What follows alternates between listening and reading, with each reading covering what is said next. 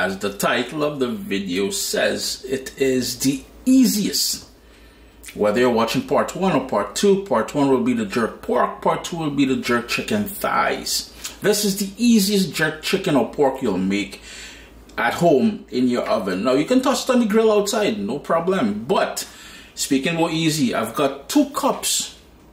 Yeah, 2 cups, a full bottle of Jamaican jerk marinade. That is a spicy one. You don't have to buy the spicy one. You can buy the mild.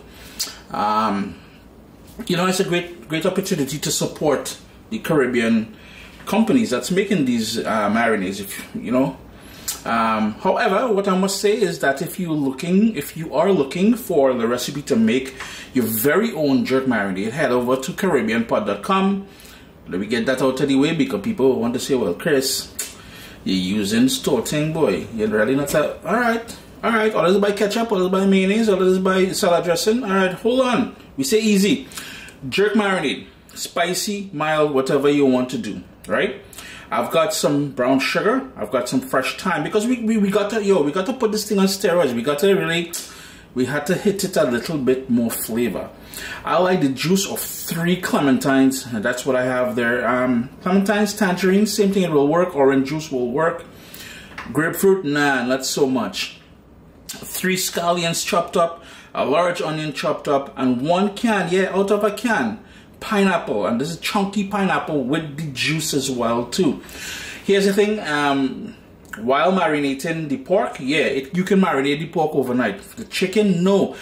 There is a compound or a chemical that allows pineapple to break down the protein in meat. It will break down your chicken, and it will over tenderize it. Let's just say that. Gonna go in with the, well, whatever citrus that you guys choose to use. I'm using clementine, as I said. In goes the onion. Next up is the scallion that I chopped up. And by adding all of the, a good jerk marinade will already have, well, the thyme, the scallion, the onion, all those different things.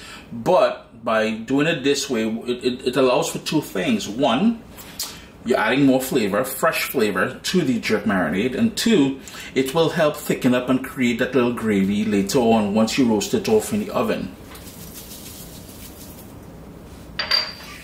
That brown sugar will add a nice little sweetness to the game there. It's all about balance, yeah? Because that spicy jerk marinade will need some balance, and we'll get some sweetness from the pineapple that we have here. Now here's the thing about the pineapple. The pineapple will also caramelize with the heat in the oven. So that's why I would say use chunky pieces of pineapple, because later on, if you've ever been to the Brazilian steakhouse and they bring out that grilled pineapple, you know what I mean. Yeah, you gotta be a little bit gentle with that one there, because I just cleaned this stove, man. Yo, this stove is real pressure to keep clean. Anyhow, I probably needed a bigger bowl, but what I'm gonna do now, don't put the thyme in there yet. Now, if you wanted to put some salt in there, you can put some salt, some fresh black pepper. Some more of classic Jamaican jerk marinade will be loaded with scotch bonnet pepper, with thyme, all those different things. But the key ingredient in there will be pimento berries or allspice ground up and put in there. If you wanted to add a bit more allspice or pimento berries in there, you can certainly do that. I'm on cool right there. I'm going to give that a mix. As I mix this, I think I should mention, if you wanted to use honey, if you have a favorite honey that you wanted to use in here, you can rock that honey instead of the sugar, or go half and half. The full list of ingredients, as always, will be listed down below. Now, what I must also mention is this is very, very similar to the student version jerk chicken hack that I posted several years ago, and that video has a few 100,000 views, maybe close to 1 million views. I'm not sure, I haven't checked it lately.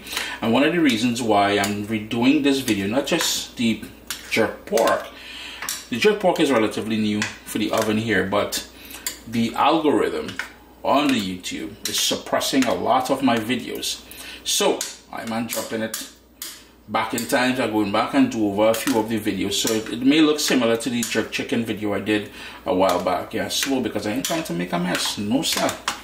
The jerk pork, and what I have here is part of the leg that I've got two sort of steaks. There's a bone and there's a cap of fat and skin. That you'll leave that on. You want a fatty piece of meat because in between you see the marbling and stuff like that.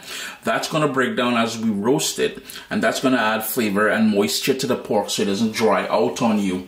So I would recommend that. Now if you want to do this with a lean piece of pork, by all means, that is your prerogative. Hey, Bobby Brown boy. Hey. Anyhow, what we're going to do now is just spoon on some of that marinade. I'm trying not to get in contact because I'm going to use the other half of the marinade for the chicken.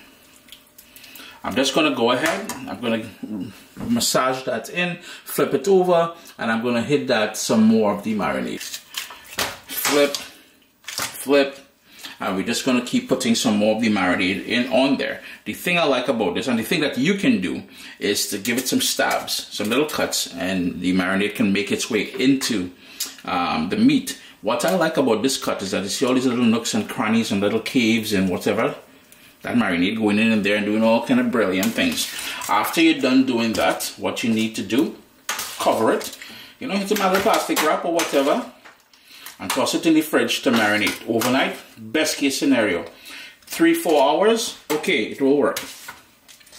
I've got the oven preheating to 380 degrees because I'm using the convection setting. If you don't have a convection oven, you want to go 400 degrees Fahrenheit. I want to quickly show you guys something. No, you're not seeing things. Earlier there, when we were going through the marination process, I marinated it in the same baking tray I'll be using in the oven.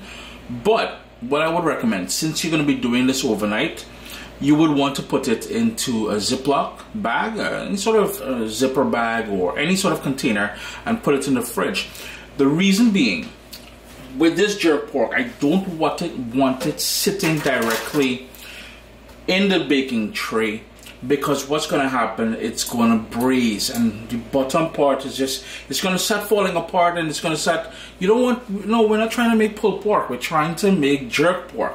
So I have a wire wrap that I put onto my baking tray. The problem is, once the weight of the pork goes on there, it will start touching the bottom of the pan there. I don't want that.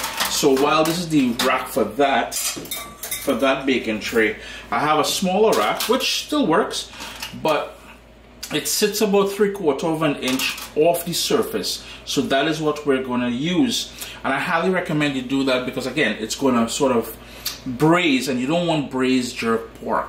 If you wanted to line the bottom of the tray there with some foil, I mean to say, that is the way to go. Clean up later will be a lot easier. Uncle Chris just stubborn. Yeah, he's stubborn like that. So the pork is on there. I'm just going to shift it to the center, and we have all the marinade which was there before. We're just going to pour that in there, and that is why I said you don't want it sitting in that soup-like sort of consistency down in the bottom down there. And the same marinade that we use, I'm just going to pour it all over the pieces of pork. That is my oven come up to temperature. And I'm just going to move some of the pineapple pieces down. We want that to roast off on the bottom there. And as this roast off in the, yo, why it is this thing, boy? You can have a whole heap of noise in people video. Oven cool yourself and rasta.